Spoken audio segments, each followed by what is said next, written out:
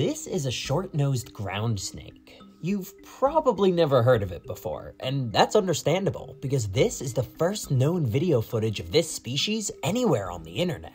They only live in the tropical dry forests of western Ecuador, but given that 96% of this habitat has been destroyed for human activities, the future of these snakes, and the thousands of other species that call this place home, is in jeopardy. The dry forest is amazingly biodiverse, but we know next to nothing about many of the species that live here, and this is particularly true of its reptiles. My name is Evan, and this is Harrison. We're twin brothers on a mission to make you an insider in the natural world. We've always been drawn to overlooked and misunderstood animals because their life stories are often incredibly fascinating. And today, we want to share some of those stories that have never been told before to help you understand how they fit into this ecosystem's rich tapestry of life and why they're worth protecting. Our adventure begins in one of the best preserved stands of dry forest left anywhere in Ecuador, and if there's one thing you can count on, it's that the diversity of reptiles here doesn't disappoint. This is extremely exciting. We have our first reptile find here in the well-preserved dry forest, and it is the reticulated tropical racer, not a snake that we've been able to catch up with yet. And it is incredibly placid. One thing I love about these animals is that they're visual hunters. This is a diurnal species primarily, so their eyes are huge. It takes up so much of his head, and he is looking around trying to understand what's going on here. But he's being remarkably calm. The racers that we see back home, although in a different genus, also have a very different temperament. You would not be able to hold a North American racer like this right out of the wild. But how about that? A beautiful snake. We're gonna get some pictures and then let him go right back into the environment. But I am very happy to see a snake out here. After we released the racer, it became clear that their name is no accident. These snakes are incredibly fast-moving, using their speed and sharp vision to take down a huge variety of prey, with everything from rodents and birds to frogs and even other snakes being on the menu. Now, we caught this guy pretty quickly, but that does not mean that finding reptiles out here is easy. The dry forest is a complex and sometimes disorienting habitat, so our success in finding the rarely seen animals that we're looking for is really predicated upon the team we're working with. We've been exploring Ecuador alongside several of our good friends and fellow wildlife educators, and today we have enlisted the help of a true local legend, Juan de Dios Morales, an expert dry forest guide and the founder of the Wild Guayaquil Initiative, one of the region's most important conservation organizations. His expertise and intimate knowledge of this forest have allowed us to push much farther into the habitat and find many more animals than we ever could have on our own. And because we knew where to look, it wasn't long before Evan had spotted our first lizard target of the day. We have a little whirltail iguana sitting right here in the rocks. He might think he's camouflaged, but these guys are super quick. Got him. Nice. All right, buddy. All right. You're okay. There he is. Ooh, he's trying to bite me there. So this guy is actually just a subadult. It's not fully grown yet, and I can tell it's a male actually. If you look under his throat, he has that little black bar. It's a really diagnostic characteristic of the males of this species. You can see it has a nice long tail, and it's pretty thick. That's a good indication that this guy's getting enough food out here, which is a good sign that this is a nice, healthy individual. Now, what I want to show you is take a look at this lizard's belly. They get their name iridescent whirltail iguana from that beautiful coloration that is currently just kind of centralized on his stomach, but as they grow, that color will start to spread up to their neck, and the adult males are really, really beautiful. They have a blue and iridescent green patch all over their throat, so this gets to be a really pretty species. As they're young like this, they mostly have darker coloration that helps them blend in with the leaf litter, where they'll hunt for little insects and things. But wow, this is a great little catch. I'm glad we were able to get it in hand because these are super fast lizards, really difficult to catch, but to catch up with them in their natural habitat is always really exciting. Man, I love these little lizards. I think we're gonna get a few more shots of this guy and then we'll let him get back on his way. The richness of the tropical dry forest is on par with a proper rainforest, and there's so much life here that animals need to diversify their survival strategies to an incredible degree to mitigate competition for resources. In just one small section of the forest, we found 2 lizards utilizing very different lifestyles, which goes to show how finely tuned the roles of animals here really are. This knowledge can actually provide useful hints for how and where to find wildlife in this dense ecosystem. For example, the iridescent whirltail iguana is primarily terrestrial, meaning it spends the majority of its time on the ground, and we knew that if they were patrolling the forest floor, there may be other species using a different part of the habitat to survive. Our intuition served us well, and as we scanned higher in the vegetation, Harrison quickly called out another interesting lizard. We have our first coastal leaf-tailed gecko. I'm gonna see if I can catch him. It's interesting to see them out during the day. Got him. Nice. Here, buddy. I want to be very gentle.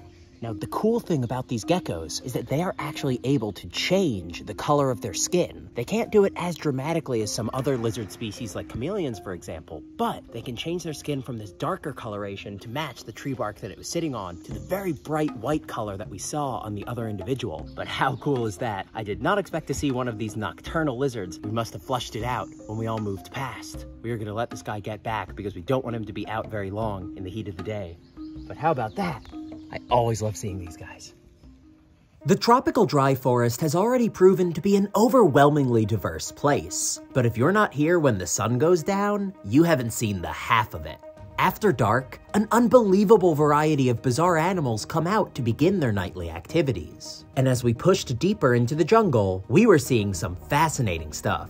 Giant tarantulas, crazy-looking beetles, and tiny but very vocal frogs were just a few of the animals stealing our attention. But while hiking through a dry creek bed cutting through the hillside, we were stopped in our tracks by an animal none of us had expected to see.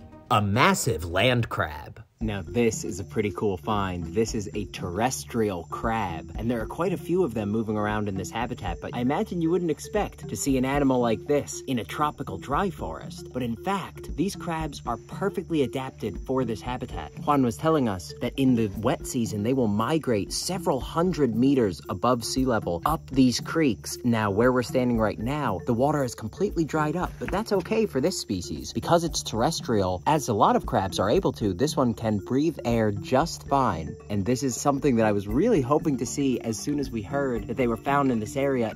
I think something that should be interesting to point it out is this guy is a very important part of the food chain over here. So you never wonder what kind of animals will be eating these kind of things, right? But I know you are more common to see raccoons very close to the cities, but the ones that we have here, the crab-eating raccoons, they are more into the forest, and that's why these crabs will be part of their diet, as well as some of the common black hogs that we have in these particular areas where water is around, right? So mangrove forest and also this kind of ravine areas of the tropical dry forest. That's so fascinating. One of the most bizarre invertebrates you can find, and still, as we learn more about the ecosystem overall, we can figure out how it fits in. Every animal here has a role, and every animal here is important. So we're gonna let this guy get back to whatever it was doing, but that is a really cool invertebrate to find. It may seem weird to see a crab adapted to live in a hilly forest habitat, but this is just one of the unexpectedly fascinating life stories that the dry forest supports. This ecosystem provides surprises at almost every turn, and as we've seen, many of the reptiles here have evolved some unconventional lifestyle strategies. Our search continued well into the night, and as we were flipping some cover on the side of the trail, we encountered a snake that we guarantee you've never seen before, because you're about to see the first time it's ever been featured on YouTube. Have a look at this. We have another snake out here. This is a short-nosed ground snake. What's really interesting about these guys is that they're fossorial. They spend a lot of their time underground, and it's only at night that they'll come up onto the surface where they'll start hunting. They'll eat all kinds of little soft-bodied invertebrates like worms and slugs and things, also other small inverts, all kinds of insects. You can see this is a pretty small snake, and they won't get much larger than this individual here, and it's absolutely beautiful. It has that iridescence all over its body, and a beautiful pattern too that helps them camouflage into the leaf litter where they hunt. Now what's really cool about these guys is they actually have a very sharp little point on the end of their tail that they can use as a defense mechanism, but for the most part, all they're gonna do in the face of a predator is flee. So I'm really glad that we were able to get this guy in hand. This is an exciting little find, but I think we will let him get on his way. But I couldn't be happier with the luck we're having with all the snakes out here tonight. All right, buddy, as you are. And off he goes. That is so cool.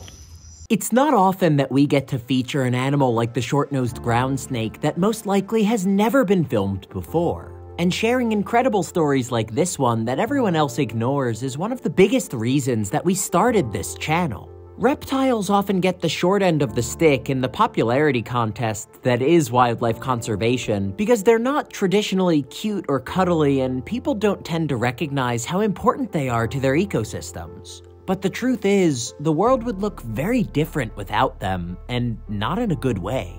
Reptiles are among the most adaptable animals on Earth. And here in Ecuador, they occupy every level of the food web and fill more diverse ecological roles than you would ever imagine. From tiny, soil-dwelling invertebrate hunters to one of the country's most dominant predators. This means that every part of the ecosystem would be severely damaged if we were to lose these animals, and we are only just starting to understand the true impact that reptiles have on places like the tropical dry forest. So to ignore their conservation needs is to risk destabilizing the entire thing. We have so much more to learn about the hidden lives of these animals and how best to protect them. But this raises an important question.